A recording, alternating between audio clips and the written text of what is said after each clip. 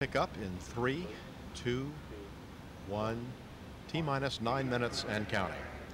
Ground launch sequencer is now controlling the countdown events. Over 1,000 launch parameters being monitored now by the computer, which can stop the countdown at any time that any one of those parameters falls out of limits. We'll carry the countdown until T-minus 31 seconds when Columbia's computers take over.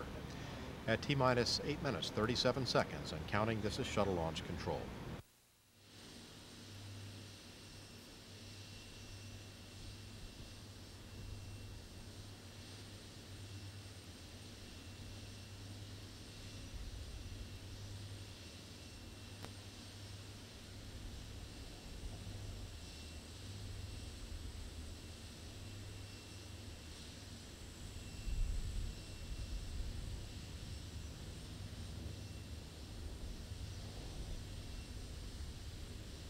PLT OTC, configure fuel cell essential bus source switches.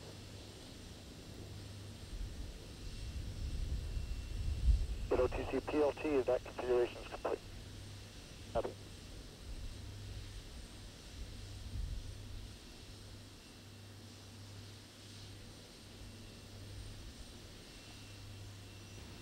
This is shuttle launch control at T-minus 7 minutes, 35 seconds and counting.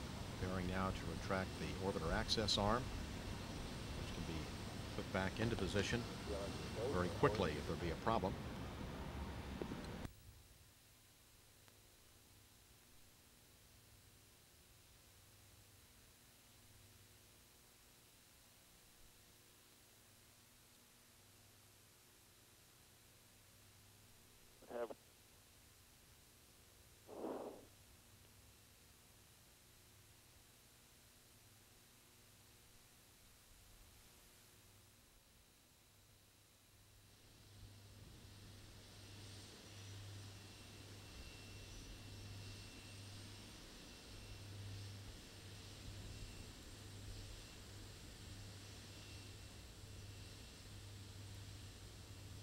CAPU OTC.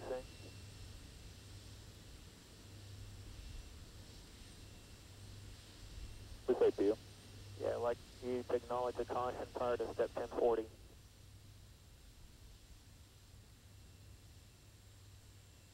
APU acknowledges. Copy that. JRPS OTC, start APU and hydraulic strip chart recorders. JRSS copies and recorders are running. And we'll be going into the auxiliary power unit pre-start activities in about 10 seconds. APU pre-start inward.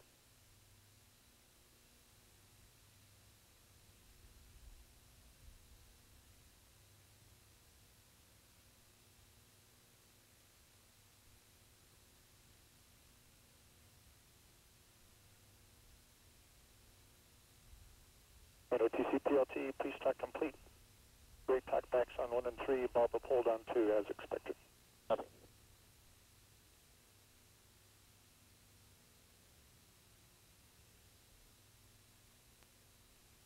Standing by for APU pre-start in about 30 seconds.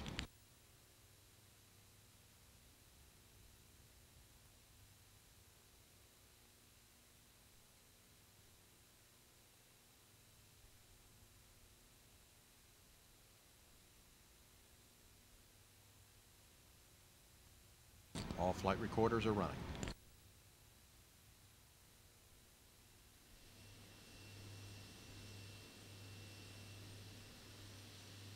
Give us a scope of orbiter APU start. OTC copies. PLT OTC, perform APU start. APU start inward, OTC.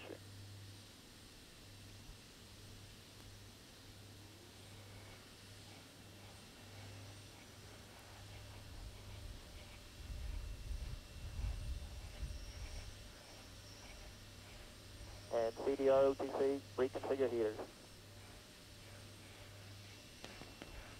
Heater reconfig is complete. Copy. Firing chain and the SRB and external tank range safety systems are being armed now. OTC PLT 3 APU starts. OTC copies, step 1051.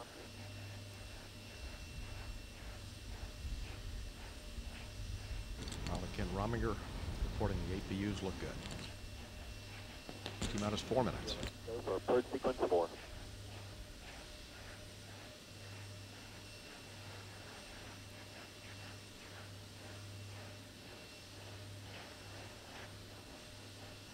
This is the main engine helium purge sequence, which prepares the engines for main engine start.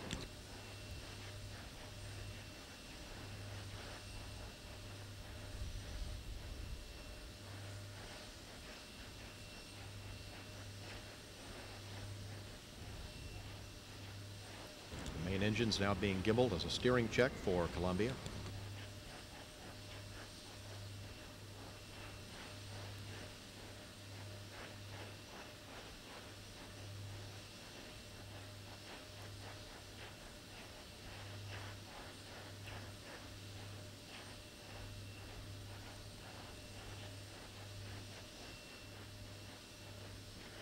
T-minus 3 minutes. Vehicle on internal power. Let's go for ET LO2 pressurization. It's the go to pressurize the liquid oxygen tank on the external tank.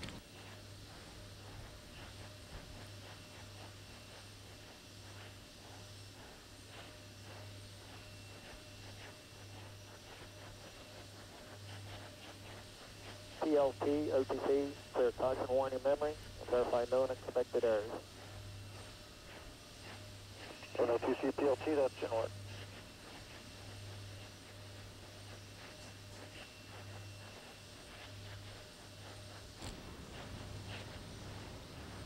The beanie cap, the gaseous oxygen vent hood now being retracted. Memory cleared, no unexpected errors. OTC copies. And Columbia OTC, close and lock your visors, initiate O2 flow, and enjoy a weightless Thanksgiving. Let's go for ET. We sure appreciate all your work for this flow and this morning, and we'll see you in a couple weeks. Roger that. Replenishment of liquid hydrogen now terminated, and the hydrogen tank is pressurized.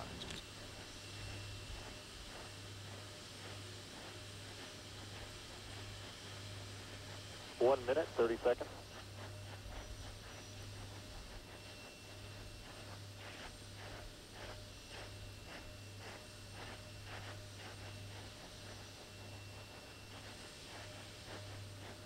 Sound suppression water system now being armed.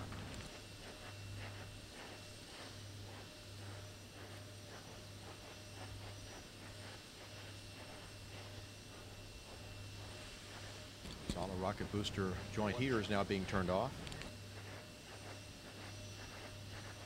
Final check of booster commands.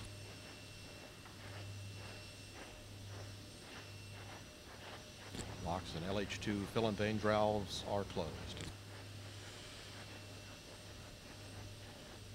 External tank strut heaters are now off. Payload bay vent doors are positioned. A3, LCC violation. And we have a hold. Clock at 31. NTD, this is C prop. Our limit is now 300. Oh, excuse me, sir. We have a hold. Stop one started. The entity, give me your latest reading. Okay, we're now trending down to 290, up to 325. We're steady. Up 425.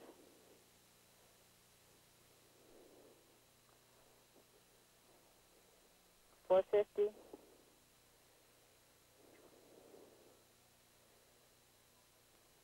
This is hydrogen concentrations in the aft.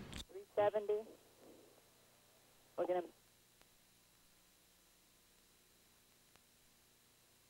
590.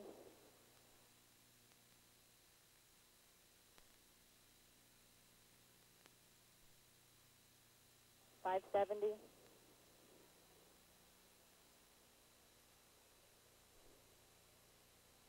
570.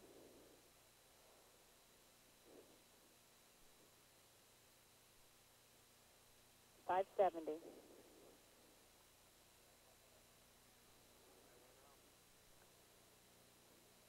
And NTDC prop, we've got about 45 seconds left to go. 500. And we have confirmed this looks like low pressure leakage, so this is an acceptable amount of leakage to launch with. Okay, I've got 520 right now. Copy, ST entity. ST copies. 575. 610.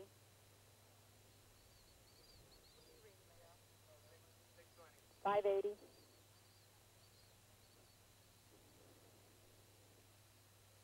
Watching the hydrogen concentrations, which are trending above and below acceptable limits. NTD, this is C-Prop. It appears to me that we're on the edge, but that we've got an acceptable limit. I'm looking at 575 here on the console. Hasgas, what are you reading at this point? 575. NTD, my recommendation that we continue. I copy that. ST entity? ST copies. And your recommendation? We concur to go. I copy that. Launch director entity? Launch director, go ahead. Okay, based upon the trending, it's maintaining around 600. Test team is recommending proceed with countdown. NTD standby, sec. Hasgas, what you reading at this point? 600. Okay, I copy.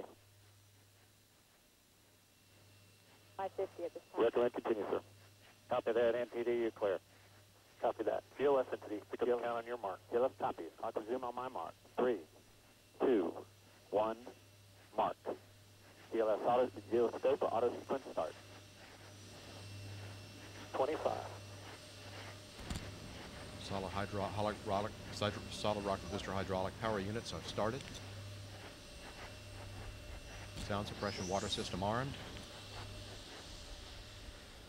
Rain safety systems armed. 10, 9, 8. Ignition sequence start.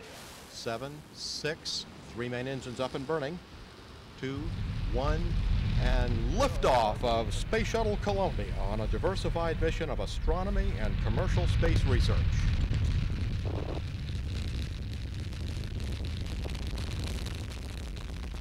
Houston, Columbia, roll program. Roger, roll, Columbia. Houston is now controlling. The roll maneuver is complete. Columbia is in a heads-down, wings-level position, headed to its 190 nautical mile orbit.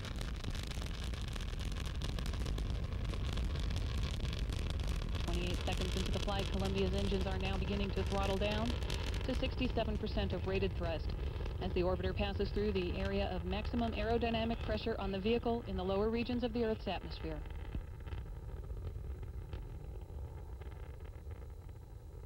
Columbia now miles downrange from the Kennedy Space Center at an altitude of 4 miles. All 3 main engines, APUs, and fuel cells continuing to perform well.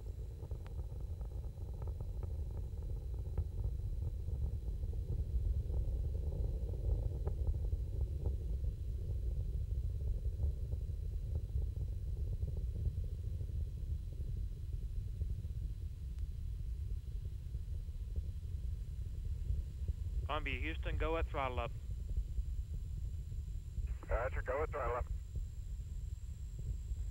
Columbia's 3 liquid-fueled engines are now back at full throttle, 104% of rated thrust. Columbia now traveling 1,800 miles per hour, 15 miles in altitude, downrange from the Kennedy Space Center, 13 miles. All 3 main engines continuing to perform well.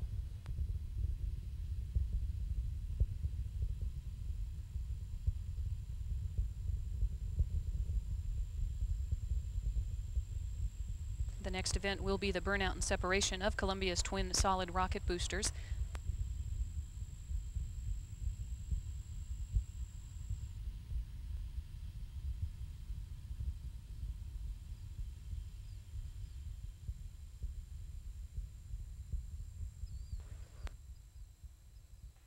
Columbia, Houston, performance nominal.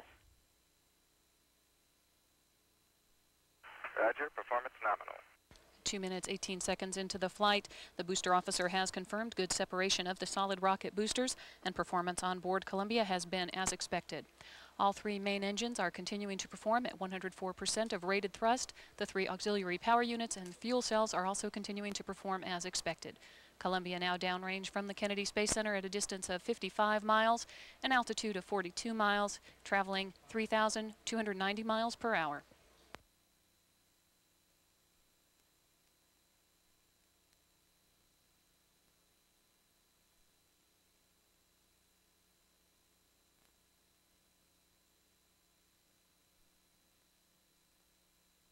Columbia, Houston, 2-engine Ben Greer.